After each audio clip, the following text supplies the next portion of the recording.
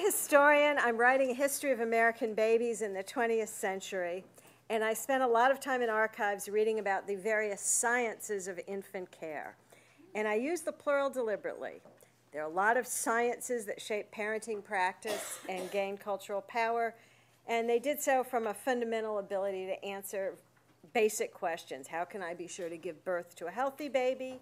How can I be sure the baby survives and grows up healthy? What future awaits my child? And what can I do to influence that future? And is that future perhaps determined by factors beyond my control, or can I shape it? So today I'm going to talk about parenting sciences, but particularly those drawn from 20th century baby books kept by American mothers recording the milestones in their infants' lives. I've looked at about 1,200 of them, and I will also refer to other sources of information directed at parents by medical experts, government agencies, and marketers. And I'm going to analyze a little bit as well what I call the folk science of parenting, but I do regard it as a science.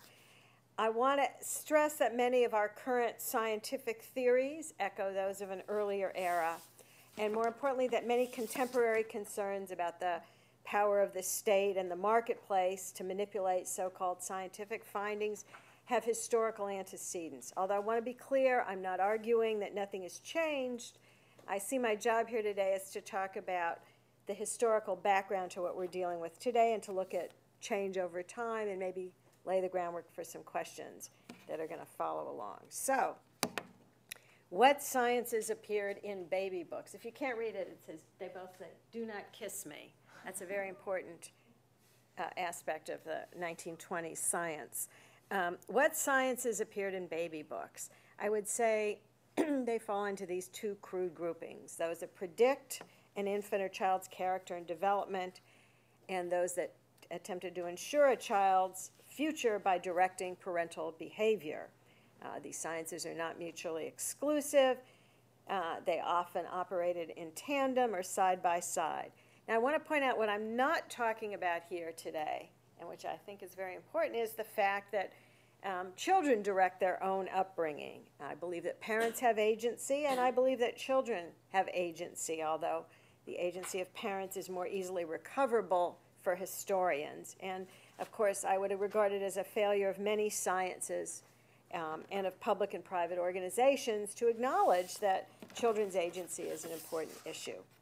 So, what is science? I'll just define it as systematized knowledge gained through observation or experimentation.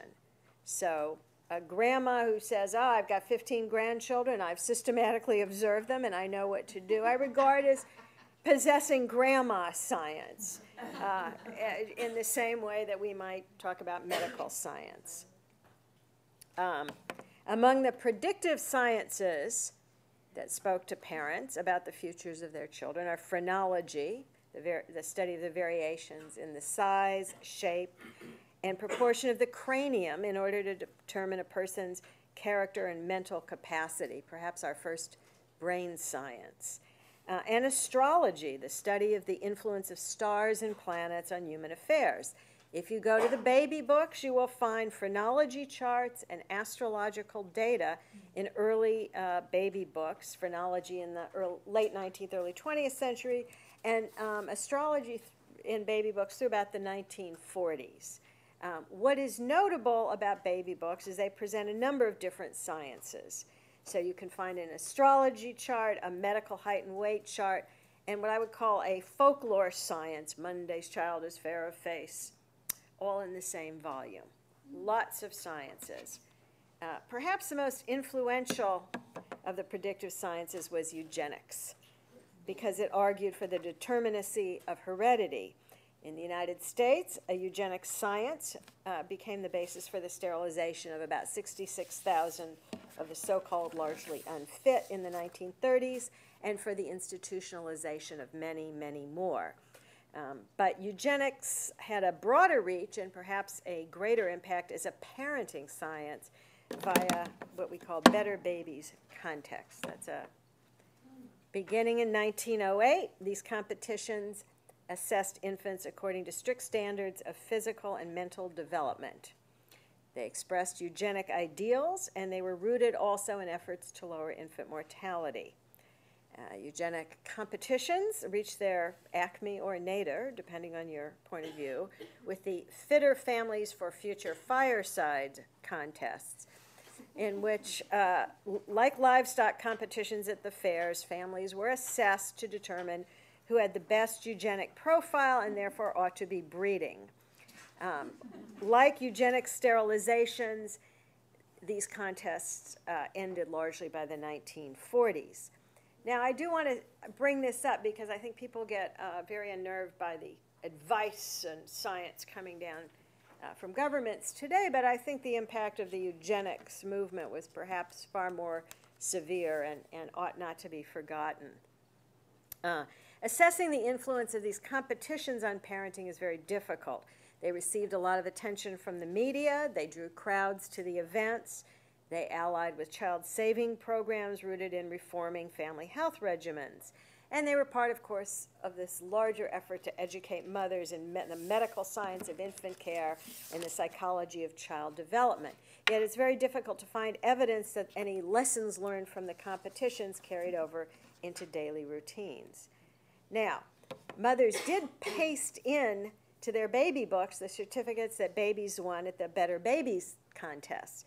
But they also saved clippings when babies won beautiful baby contests. And these were held by newspapers. Sometimes you would send in a photograph for the most beautiful baby. They had boardwalk parades of strollers, you know, who's the most beautiful baby. So I'm not sure that parents took home the lessons embedded in the judging of babies about their diet health practices, or they really viewed these eugenic contests as kind of a fun day at the fair. This is a little NAACP Better Beautiful Babies. I'll let you be the judge, who's the most beautiful. The directive sciences that had the greatest impact on behavior drew from the synergy of medicine, developmental psychology, folk science, and the science of advertising. Baby books are full of advertisements for products, and these advertisements use the language of medical science and developmental psychology to sell those products. Health pamphlets, social welfare agencies, government bureaus did their best, for example, to teach mothers about proper artificial feeding. The United States Children's Bureau, established in 1912, produced the pamphlet Infant Care, which remains in print today and is the most popular U.S. government publication ever produced. It inspired approximately 125,000 letters a year for much of its early history. People wrote to the government for advice about child rearing. And of course, the answers usually boil down to seek help from a doctor. So there is a government effort and a social welfare effort to educate parents. But what you really get in the baby books is the power of advertising merged with that. The cultural practice of recording an infant's life in a baby book merged seamlessly with the public health command to record an infant's growth and development and medical care, and with the effort to help working and middle-class Americans join what one historian has called the Consumer's Republic. So in 1900, the Metropolitan Life Insurance Company produced a 12-page pamphlet to record both insurance payments made to the company and health information. On the next to last page, it says, I was vaccinated against smallpox on blank, was vaccinated against diphtheria on blank, was physically examined by the doctor on blank. Goes on to suggest, quote, if there's a nearby baby welfare station, you should enroll your baby there. And then, of course, over time, these booklets were adapted to the latest medical advice. And so here's an example from a Metropolitan Baby book, quote, when I cried without reason, I was not taken up, jounced up and down, or rocked. My parents wished me to learn self-control and to be happy without too much attention. They knew that babies are often spoiled or made excitable when they are fussed over. And I cannot stress enough how much this 1920s really emphasized that's the don't kiss me, you don't kiss babies, you don't play with babies before age 2, and if you don't let a baby cry, it's not going to develop healthy lungs. So science does change. But what about those advertisements? To what degree did advertisements influence the spread of new medical ideas? To what degree were baby books critical vehicles for health promotion in reaching working classes, as well as the other efforts to reach the working classes through visiting nurse stations? We don't have much information. A study conducted in upstate New York in 1955 and 56 found that while 21% of mothers did not use any advice literature, and those that did use it most often turned to Dr. Spock, the other guides that they reported using came from the Pet Milk Company, Metropolitan Life Insurance, Prudential Life Insurance, Carnation Milk, and their diaper service. So busy mothers preferred to glance at a pamphlet on toilet training. And so you have to ask, did Alvin Hickok Morris's parents learn about when to call the doctor from the nurses at St. Luke's Hospital where he was born, or from this special wartime rules for babies in a Menon advertisement in the magazine his mother received in the hospital? Did his mother wallpaper his room with DDT-infused wallpaper? So there we have the science of advertising and science. Yes, yes, yes, yes, that's true. DDT-infused wallpaper, yes. Many families... I'm really worried. You were really worried? Why, about yourself? Maybe you... Yeah, we won't go there. Okay. A lot of families, of course, lack the means or the desire to follow new medical and marketing imperatives, or perhaps were prevented from doing so by their racial isolation or by their location. So if you turn to oral histories and folklore studies, you find that many parents ignored, very happily, all of this scientific advice. A mother in Illinois recounted how, when her baby was dying of brain fever a few years earlier, the doctor arrived and, quote, "He said he could not help my baby. A neighbor came in, we peeled onions, chopped them up, put salt over them and made a poultice, put one on each wrist, one on the bottom of both feet, and one across the chest, and we saved my baby. Of course, we worked all night when a doctor would not do that," end quote. Other parents voiced similar skepticism about the effectiveness of orthodox medical treatment. A North Carolina widowed grandmother who used turpentine and corn liquor to cure a granddaughter of stomach trouble bluntly complained, quote, "Doctors don't do much good." A Kentucky mother who wrote to the Children's Bureau about her baby's colic reported trying her doctor's treatment, colic tablets to digest her milk, and after it failed, she turned to home remedies, asafoetida and whiskey, calomel tea, castor's oil, and finally Charles H. Fletcher's Castoria.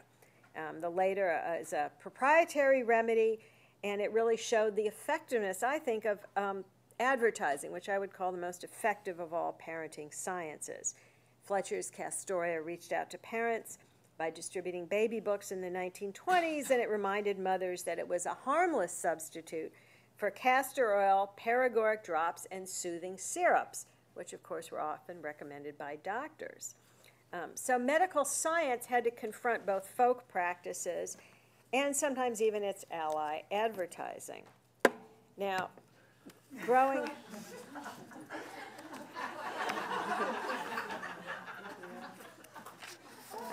I hope it's making you relax about the science of today, which is my job here.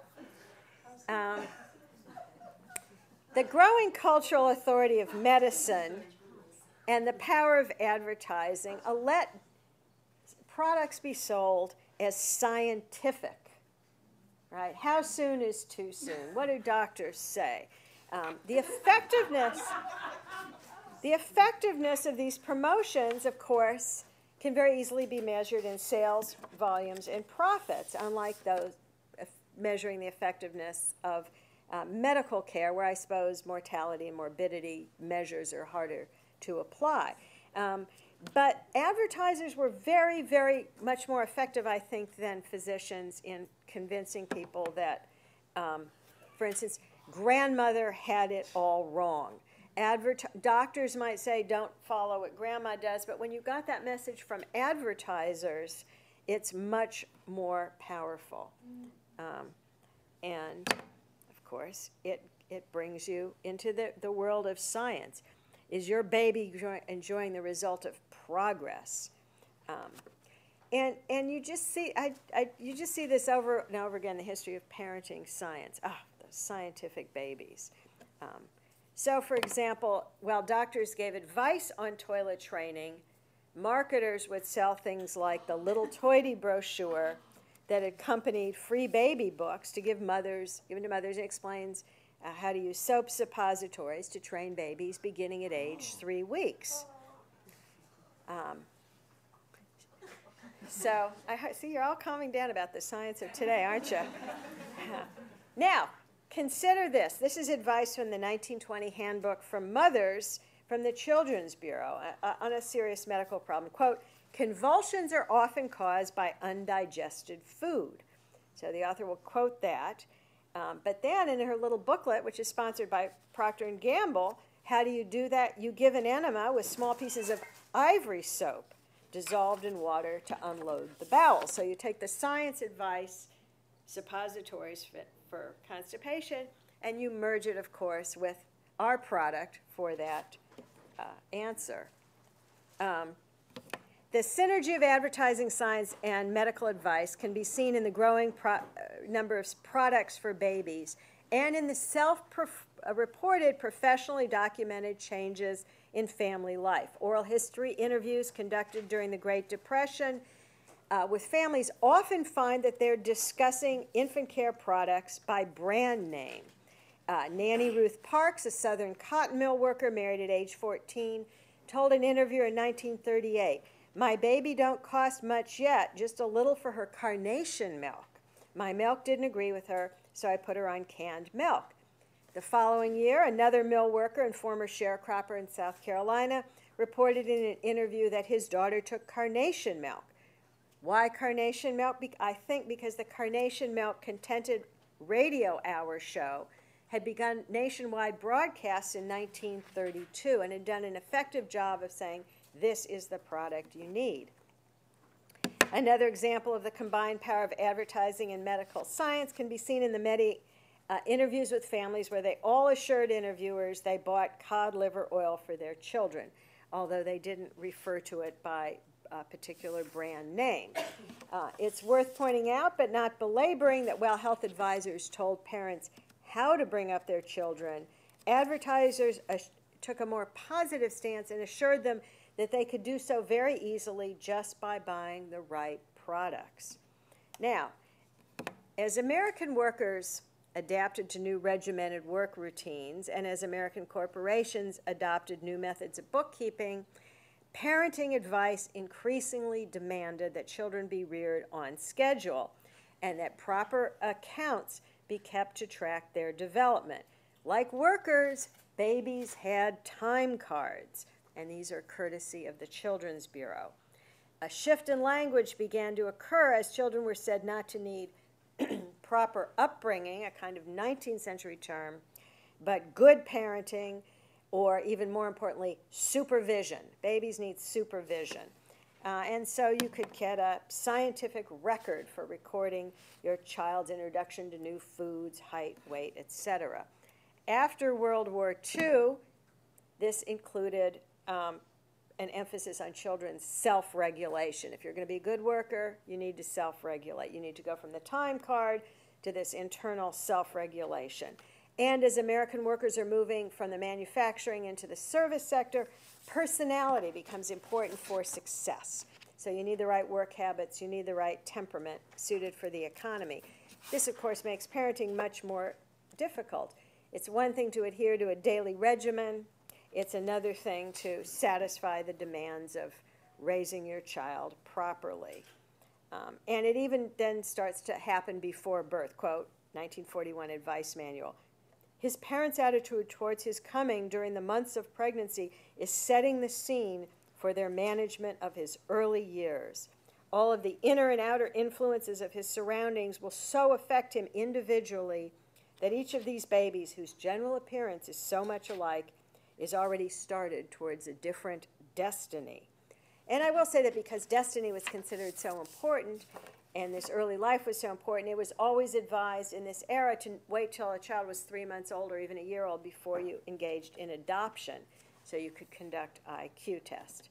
Now, we get a growing number of parenting imperatives from all sorts of things, but we might ask, what changes over time? What's different, other than we don't have DDT wallpaper? And I would say there are two key areas that drop out of baby books and migrate into the advice literature that do change parental behavior. One is accidents. One mother in 1914 recorded how her little boy burned his face with quicklime at the age of 4 months. 3 months, age of 3 months, he caught a button hook in his tongue, pulled out some of his tongue. As a toddler, had a nail in his foot and then fell while holding a bottle and got glass in his left hand. His mother records it all in his baby book. It's not from a hospital file or from a social welfare investigation. Mothers record their children's fall off of porches, down the stairs, out of cribs, out of high chairs, and sometimes they record laughing about how funny it was when their child fell down. After World War II, those accidents entirely disappear. I don't think it was better parenting or vigilant baby-proofing or children became less curious. I think the culture changed and mothers stopped recording it. Similarly, there used to be places in baby books for, just like you said, oh, my first accident they had for my first discipline, where mothers would record the first time they spanked or smacked their child. That has disappeared. So I think it may have led to a kind of underground parenting that now is people who don't follow the rules, and I guess they get educated. So parenting science, let me conclude, is neither new, nor is it, I think, any more threatening today than in past decades. In some ways, I'd say parenting science today is less threatening because at least we're not forcibly sterilizing people as we did during the eugenics era. I think the fascination with brain science and the directives it will inevitably lead to are bound to result in recommendations that will one day seem as silly as those of past decades. Don't kiss babies, it spreads germs. Make sure they get a healthy tan to prevent rickets. Let them cry a lot so they have healthy lungs. Don't stimulate them by playing or their developing brains will be harmed. I'm sure the parenting science of today will do some harm, but I'm sure it will be humorously presented by a historian in the future. More critically, I think that real parenting issues, like poverty, will continue to be ignored. And as for your Cameron government 5-a-day approach, and I thank Ellie for alerting me to this, I think it's very reminiscent of the hang tags from the United States Children's Bureau, so I would suggest that maybe the Cameron government wants to make little hang tags for your daily regimen because, you know, we Americans all turned out so perfectly because of them. So let me just conclude and say thank you and remember.